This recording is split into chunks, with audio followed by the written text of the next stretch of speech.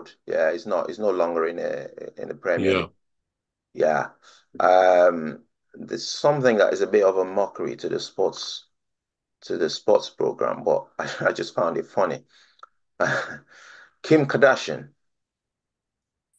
she's been seen, and I'm going to use the word loitering around the players. Now her son has been one of the mascots of one of the games in, I think it was a Real Madrid game. yeah. Uh, and I'm thinking that woman's got ulterior motive. I don't, I don't think she knows anything about football or interested in football. No, no. I think she's interested in the boys. Well, she probably is. Yeah, I don't know much about the Kardashians except what you. I don't read the papers actually, so I can't even say I know from what I read in the papers.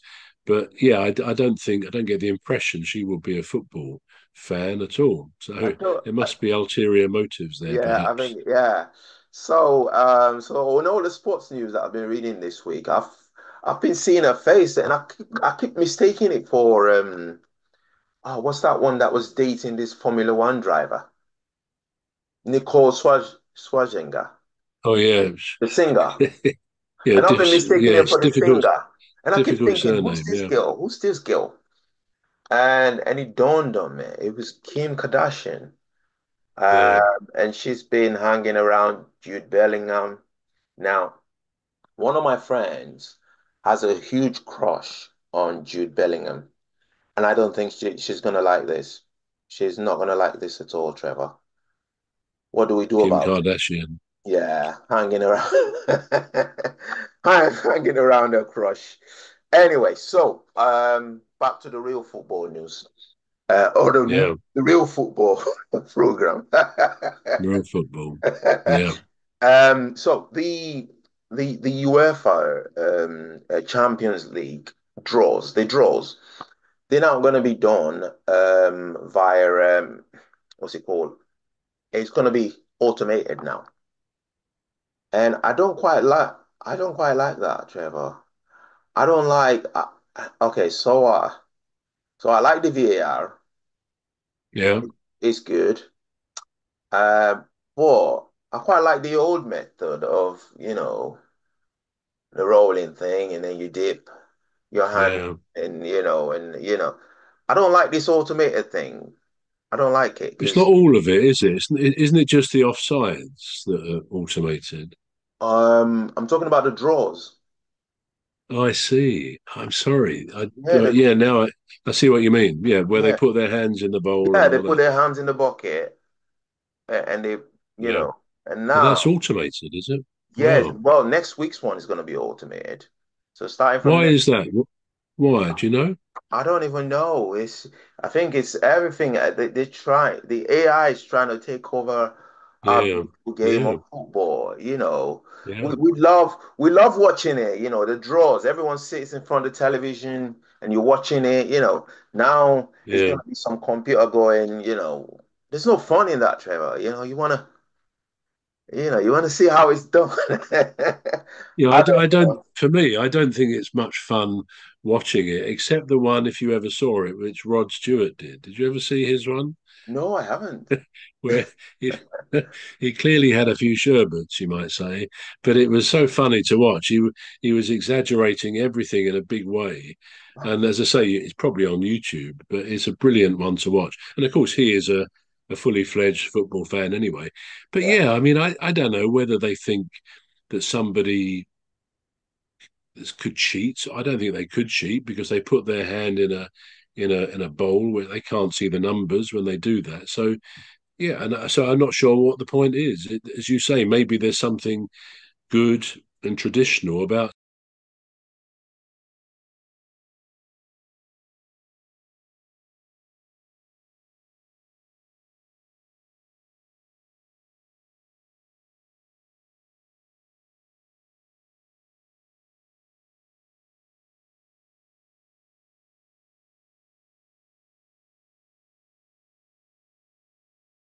seeing somebody take the balls out. So yeah, I don't know why they're doing it. Oh. I don't like it, Trevor. I don't like. Should we protest? No, No. Okay. Well, no point, is there? no. Decisions are made, and we with protests won't make any difference. Look, the Yeah. world is becoming ever more automated, isn't it? Yeah. And there's lots of very that's very good in lots of areas. Of course, it is. Perhaps in others, we prefer the old traditional ways. But at the end of the day, I suppose all the modern technology that take means life is that much easier and less hard labor for people. It's got to be good, isn't it? Really? Yeah. Yeah. Now the PFA Awards, for the ladies, for the women's one, was won by. I'm sure I had it. Now I can't find it. Anyway, we'll talk about that next week because we just want to talk about. But Yeah. there's this very interesting news about Kylian Mbappe. So I think there's been some. He's claiming that he's been done the dirty by PSG. Um, and he's actually complained to UEFA to look into it. And the thing is, if PSG is found guilty, Mm. they could be looking at um, a hefty point deduction. So Like, what have they done to him then? I don't know what um, they've done. right. So let me just see if I can find the article because I had it saved. So I think they owing him about 55. Right. Okay. So Kylian Mbappe has reportedly reported PSG to LFP and UEFA, claiming they owe him 55 million in unpaid wages and bonuses. So, Right. so it's all about money. 55 million. 50, that's a I mean, lot. that kind of, it sounds a bit without knowing anything about that, it sounds a bit unlikely that a club would knowingly withhold that level of money owing to a player. I mean, it just sounds crazy, doesn't it? Yeah, well, 55 million. Does he explain? Is there any explanation how that could have come about? I can't seem to find the article. I've only just found because I saved the article, but I can't find it. But we'll talk about it again. Yes, But we will. Yeah. yeah, it just seemed like he's been hard done, that sort of thing, because um, well, it'd be interesting to see the outcome of that, if you know what I mean.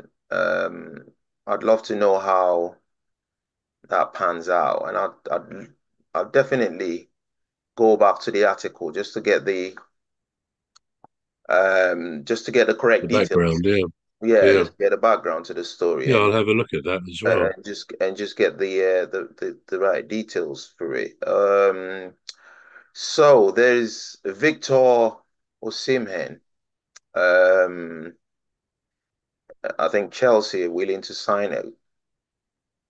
Chelsea, Do you know anything about that? Is it materialized yet? Anyway, there's No, I rumors. don't think it has. Yeah, Ken, the deadline is Friday evening at 11 o'clock. I think Friday this week, isn't it? So all transfers have got to be completed or started at least by then. So before. there's not much. There's only a couple of days left for people to make these moves. But no, Yeah. I don't know whether he's gone to Chelsea yet. I expect he will, but I don't know whether he has. Yeah, so he's in talks with Chelsea for that. Now, that could be a rumor.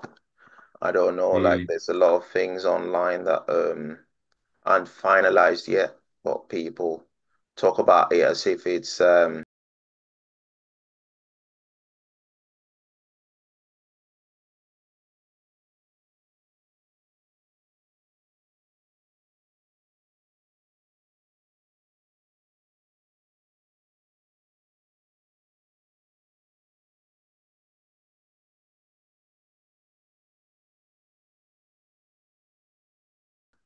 I don't know. Like, Mm. there's a lot of things online that aren't finalized yet, but people talk about it as if it's a done deal. Um, Yeah, yeah, something that I don't think Eric Ten Hag is gonna last this year. really. Well, he lost to Brighton 2-1. Yeah, it was right at the end, wasn't it, as well? Yeah, so you know, what is it playing at? Because he's already on he's already on his last legs anyway. So to then lose that Is sort is he really? Do you think that's how his position is at Man U on his last legs? I wouldn't think so. do you know? Right, Well, I okay. know it was last season, but then of course he beat Man City in the FA Cup, and that restored a lot of his lost respect from the board, etc. Yeah, This is why I question his move for Sterling, Raheem Sterling. I don't think that would be seen by too many people as a great transfer for Manchester United. I mean, this is Man United, one of the best teams yeah, in the world. I still think, I mean, you can't judge him, I don't think, on one game. Brighton are not a bad side.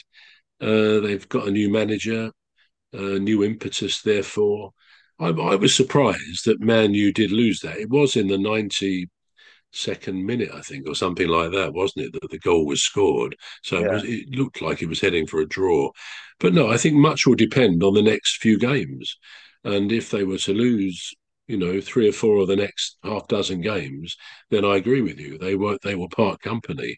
But you've got to give him a few games before thinking that.